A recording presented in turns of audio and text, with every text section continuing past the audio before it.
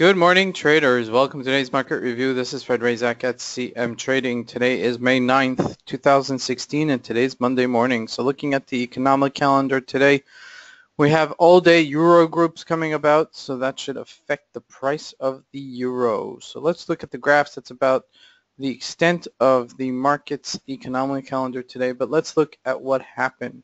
We had this tremendous surge, 250 to 300 pip move last week. And now we're retracing to this 114 level. I'd like to see us holding this level as an anticipation of support. We had previous resistance to this multiple times, and this is actually the first time we actually closed above with a bar. As you can see, we were on this a little bit, but a correction came right afterwards, and this is coming on the back of that. So the U.S. showing some positive news on the NFP. Still, the markets are not taking off. We're close to our all-time highs in the markets, in the Dow Jones, but we're not breaking higher. So as you can see, we're right there at the threshold. So this should be very interesting how this really transpires this week and how it unfolds. So I keep an eye on the Euro USD. Looking at the gold this week, gold retracing from 1296 to 1280, 1279 right now. I would like to see this retrace itself back to 1246 for us to pick it up on the long side. It doesn't show that it's giving up.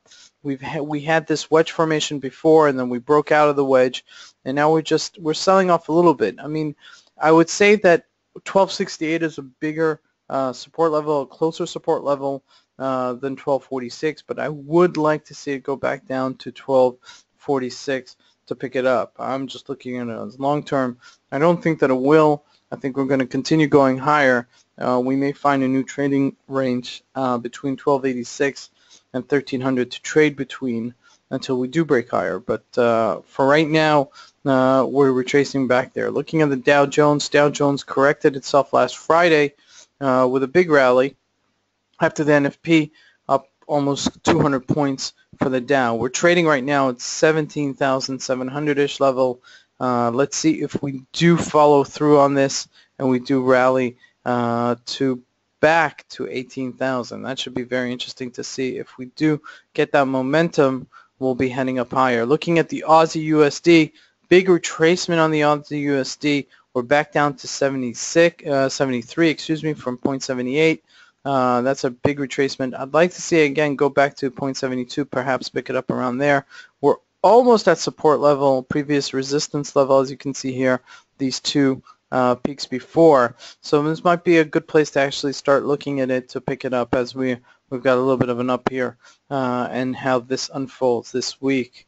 But the markets are still, they're still rotating. The dollar's getting a little bit weaker in the bigger picture. However, there is a little bit of a correction last week, and we should see how far that correction actually goes. Looking at the GBP Japanese yen, GBP getting much stronger against the yen.